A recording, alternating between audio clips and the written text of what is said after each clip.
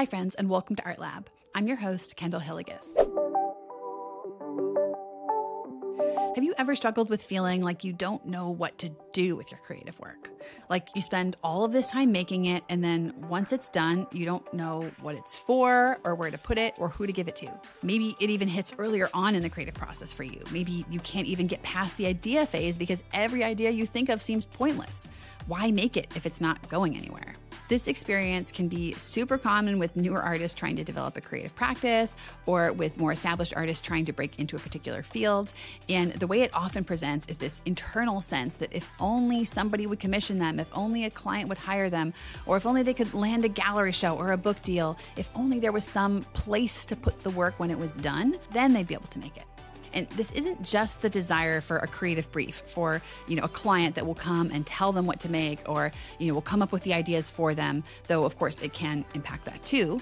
I think in many cases, the artist has no trouble generating ideas. They can even be kind of an idea factory, but there's almost this sense of nihilism because they know that even if they follow through on one of those ideas, the work that they make won't go anywhere or be used for anything. Another way it can come up is with folks who are just graduating from some sort of creative arts program. And if you were privileged enough to attend one of these, you will know that after graduation, there can be a fall off where even just the most prolific and skilled students sometimes stop creating entirely because they're no longer in an environment where there's a clear built-in endpoint for their work. Making work without an endpoint requires a really high degree of internal clarity and motivation. Another way that this can manifest is in the creative person who maybe has a very solid practice. Maybe they're even prolific in the amount of work that they produce, but they're sitting on a pile of this work that is 90% done and never finished. I honestly don't know how common this second scenario is. I feel like in terms of the folks who reach out to me, the folks who I end up talking with the most, they usually fit more in the first couple of scenarios I described where, it's a new graduate or a beginning artist or someone trying to break into a particular field who is struggling with that sense of not having an endpoint for their work and feels like they're kind of waiting on somebody else to give them one. That presentation seems a lot more common to me, at least in the folks who reach out to me online. But in my own life, in terms of creative people who I actually know or who knew growing up, I know a number of folks who would really fall into this other bucket. They're really gifted and skilled creatives and go through phases of prolific work making, but just end up sitting on this huge stash of creative work that is either fully complete but not shared or nearly complete because the creator feels like it's not quite ready yet. What all these struggles have in common is what the writers David Bales and Ted Orland call losing the destination of the work. In their book, Art and Fear, which is just a classic, it's been around, how old is it? I think it's like 20 years old, at least. I will have to check the publication date and put it in the notes, but regardless, it will be linked. Anyway, in Art and Fear, David and Ted describe this phenomenon of creative graduates losing the destination of their work and how this ends up propelling a lot of folks into MFA programs just so that they can continue to have a destination for their work. And I'm not trying to throw shade on any MFA programs or folks who've gone into those, but that's just kind of a phenomenon that they describe in their book. But I think it's present for folks who haven't gone to art school too, and even for folks who create prolifically but never finish anything. So why does this matter? Why does losing the destination, having a loss of destination, impact creative work? First, creative work is made for something. If we don't know where it's going, if we don't know why we're making it, it can be difficult to find our bearings when we're in the midst of the creative process, or even to know if a creative work is complete. I think a lot of us can have this assumption that we can just have an idea or a concept and that that's the goal, and that once the concept is complete, we'll be able to know and check it off our list. But a really good target, a really clear creative goal often needs more than just a concept. It also needs a destination, the place where it will be shared or used, or at the very least recognized by you, the creator, as being complete. And of course, we do have to recognize that creative work made solely for the creator, solely for the process itself, is absolutely valid. I have made tons of this kind of work myself, but even in that scenario, having some clear way to mark the completion of a work is still important. Even if you're making it only for yourself, you still need to know when it's done. And beyond that, at a certain point, many creative people, even those who may begin with a private creative practice, will eventually want to share their work with someone else too in some way, because creativity is a form of communication. Think about it like this. Imagine you are an illustrator and you illustrate a bouquet of daisies, and there's like a million different things that this bouquet of daisies illustration could be used for. There's a million different places where it could go, and the final stretch over that finish line, the last phase of the creative process, really can't happen unless you know what the destination of that piece is. If it's for anything beyond your own personal creative practice, it makes a difference whether those daisies are going to be used on a birthday card for your grandmother or whether they're going to be a spot illustration in a gardening magazine. And having that clarity, knowing where the destination is from the beginning, can really help sharpen how you go about that creative process. The second related reason having a destination is important is that the work needs to be finished. This doesn't mean that every painting, every song, every idea has to be fully completed. I'm not saying that, but looking at your creative practice as a whole, the overall pattern of how you ideate and make your work. If completion is not in that picture, if there's no completion phase, it can be tricky. We have to be able to finish things in order to evaluate and grow and build on them. Getting to a point where your involvement in that piece is done, where it's no longer an open tab in your brain, a work in progress, can be really helpful because it allows you to step back and reflect on what you've learned. And of course, you can and do learn from the actual process itself from making the work. And my personal bias is probably that most of the learning happens in that space.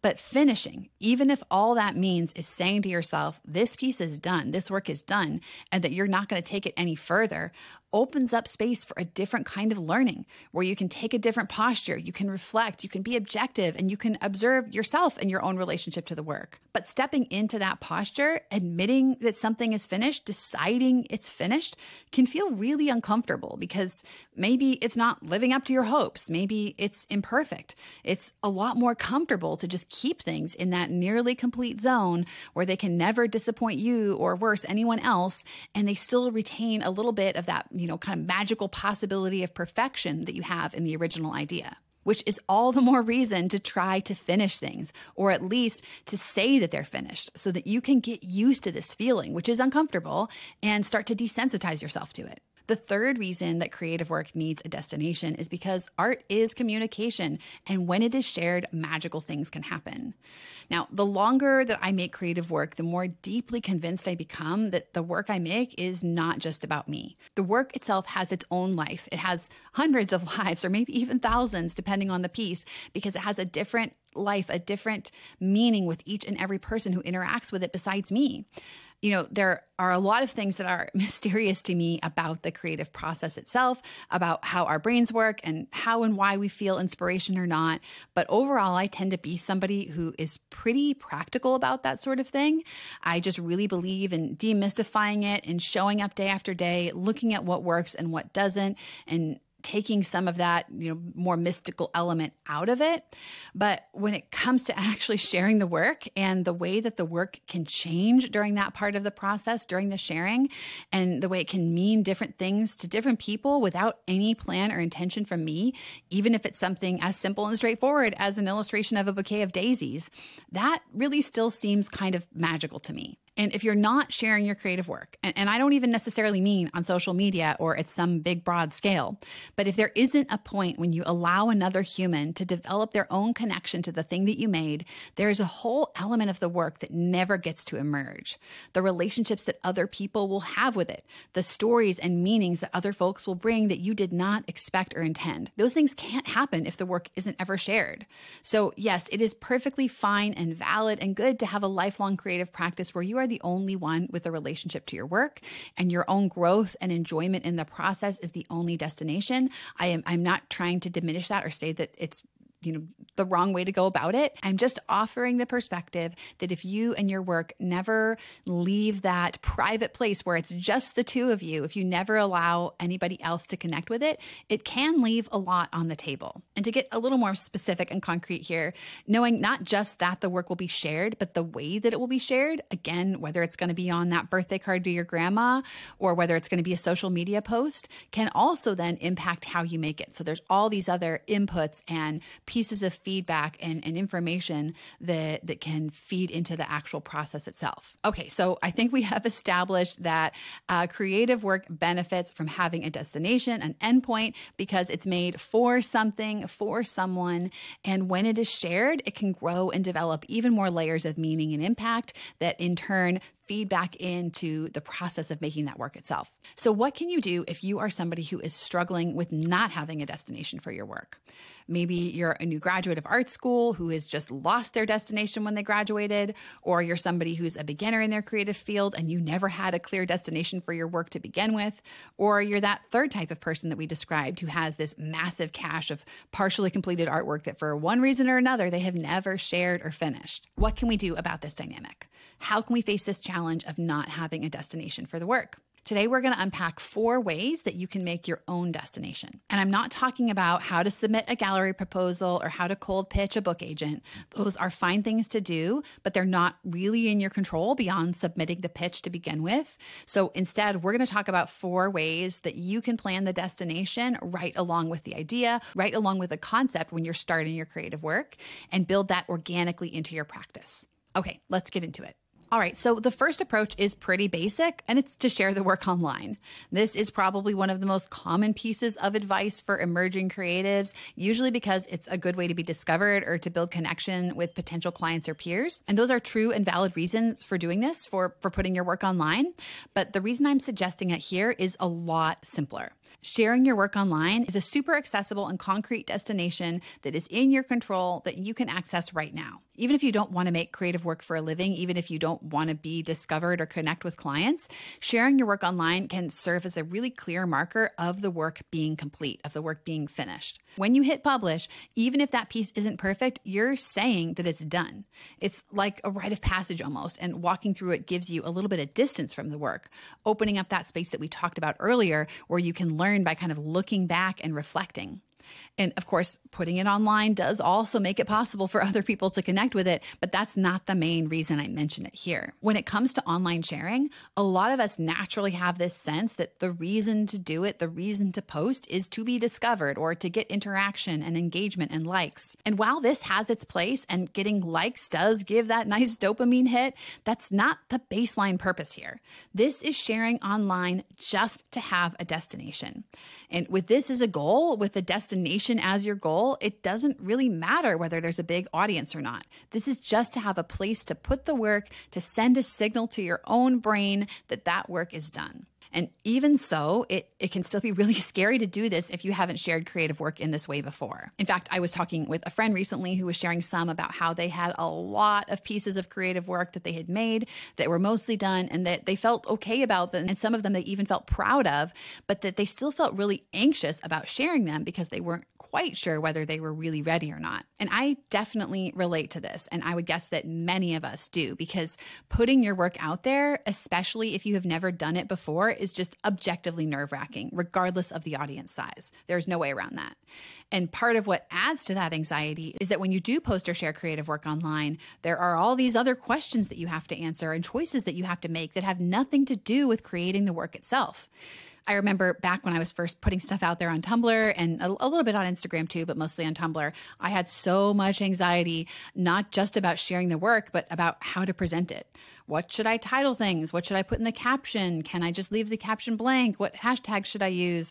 And my worst hang-up of all was the bio. And for the longest time, I think I just had maker of things in all of my bios because I felt like, a phony calling myself an artist or illustrator.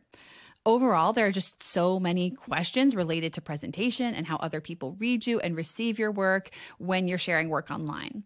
And those questions are compounded even more if you're trying to do this sharing under your own name. Because when you do that, when you share work under your own name, you know that if you post that song you wrote, your cousin will see it and she'll tell your Aunt Patricia, and Aunt Patricia will maybe leave an embarrassing comment or tell your mom about it.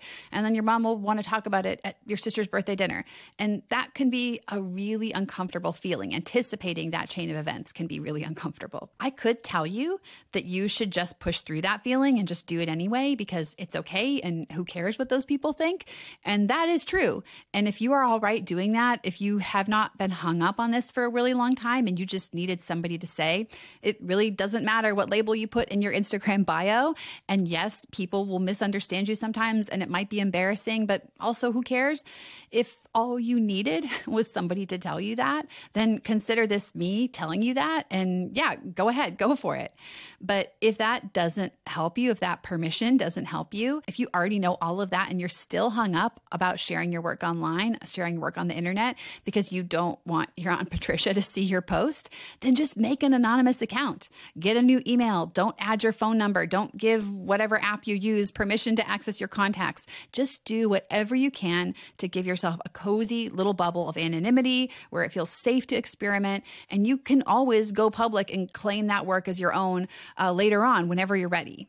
And I think that that is one of the truly good things about the internet, where you can have both the magic of sharing things and putting things out there and saying this is done, and also a little bit of anonymity if sharing your work with IRL people feels too uncomfortable. So whatever platform works with your media, with whatever type of creative work you make, consider finding some place where you can share it online, either anonymously or not. Another way, the second way to make your own destination is to share your creative work with another person or maybe a specific small group of people.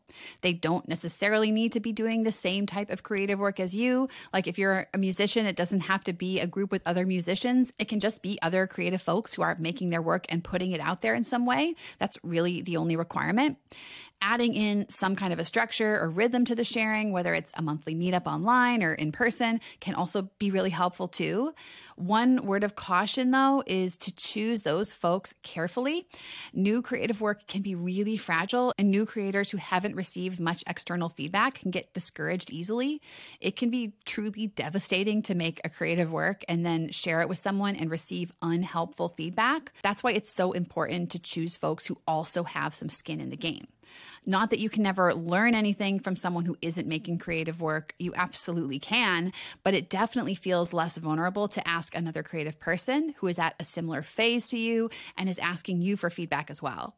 You can also kind of test this out, maybe test a person out by critiquing a piece that neither of you has made and seeing what their feedback style is. Or you could make ground rules for the type of feedback that can be offered in the group.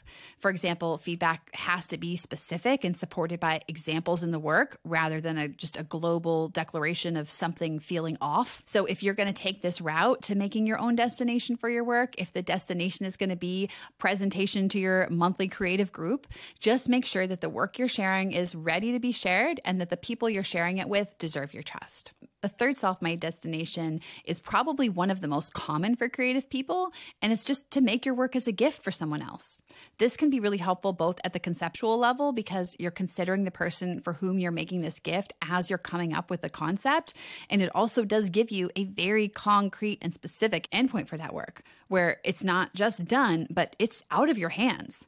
I think another kind of added benefit from this approach is that if you're somebody who really does feel fueled by doing things for others, by doing something nice for another person, this is a great way to harness some of that energy and to get yourself making more creative work. In a previous episode, we talked about the challenge of feeling guilty or selfish when you sit down to make creative work.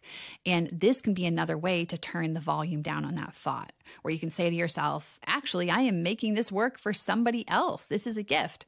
It's a self-made destination, but since it's for a specific person, there is a layer of externalization, which can be really helpful. This destination has a lot in common with the previous one, since it's sharing your work with an actual human being.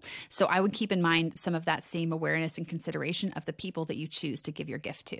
For the last approach to self-made destinations, we are going to talk about making the work for an imagined client or an imagined creative brief. So this approach makes the most sense, obviously, if you're somebody who wants to do creative work at a commercial level as a professional. If you're somebody who is doing this for personal reasons, for your own fulfillment, or you're just kind of experimenting and you're not really sure where you're going to take it, then I would say one of the other destinations might make more sense. But if you're somebody who wants to do this commercially, coming up with an imagined client or an imagined end use is really helpful on multiple levels. Everything from really clarifying the content and the style of your work, what it's about, how it looks and feels, to the way the work would ultimately be presented and shared by the imagined client.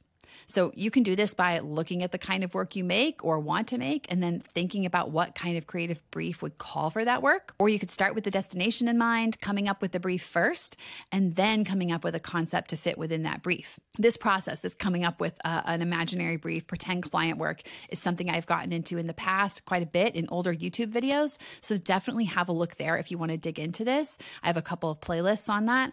But at this point, it's a common enough suggestion that there are also practice briefs and creative client prompts that you can just find online. One site that I found while doing just some very quick research is called fakeclients.com, where you can look at different briefs that they have put together there and work from one of those briefs. But you can also just Google fake illustration brief or something similar. Whatever you do here, creating work for a fake client, for a pretend prompt, touches on all of the value, all of the things that we get out of having a destination. It gives clarity of purpose, what the work is made for, clarity of audience, the work being made for someone, and clarity of completion. So an objective external marker for when the work is done, i.e. whenever the work fulfills the brief. Now, before we wrap up today, I want to have a quick chat about having a destination relates to the creative process itself. I am someone who has talked a lot about the importance of the creative process and about how putting the process first and really engaging deeply with the process can be incredibly motivating and catalyzing. So right now, I do feel a little bit of a sense of internal conflict because this whole episode has been about how important it is to have a destination. So I want to really clarify what I mean by destination and how it supports a process-forward approach to art making. A destination is not a style or a voice or even a strategic plan for where you're ultimately taking your creative work. We're looking at this at a very basic functional level. The destination for your creative work is just the place where it's going when it's done. It's the signal you send to yourself that it's time to move on to the next thing. And to this end, including the destination in your process doesn't mean that you need to sit down and figure out the ultimate trajectory, the ultimate place that you're going with your creative practice and what you want to do with an artist and where this is all going to end up. It just means that you're developing your body of creative work. And as a part of that process, you include clear endpoints. The way that this looked for me was putting my work on Tumblr. And part of why I chose to do it that way, why I chose that as an endpoint, was that when I started painting again close to 10 years ago now, I didn't want to get hung up on things being perfect. I didn't want to just keep adding to my drawer of partially completed projects. I wanted to have a very clear marker for myself, a very clear structure where I could objectively say, yes, this is done and this is where it's going. And that's why I view destinations as being very closely tied to the creative process itself.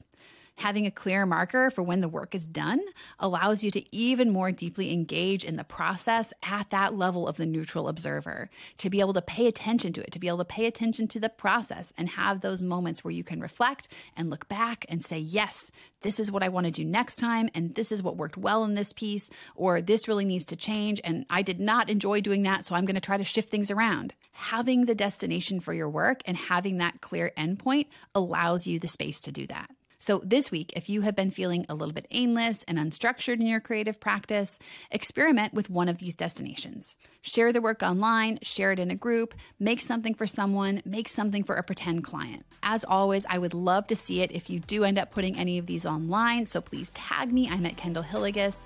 Thank you to everyone who has shared the show and rated it on Apple Podcasts so far. It really helps. Thank you for spending time with me, friends. I will see you next week. Bye.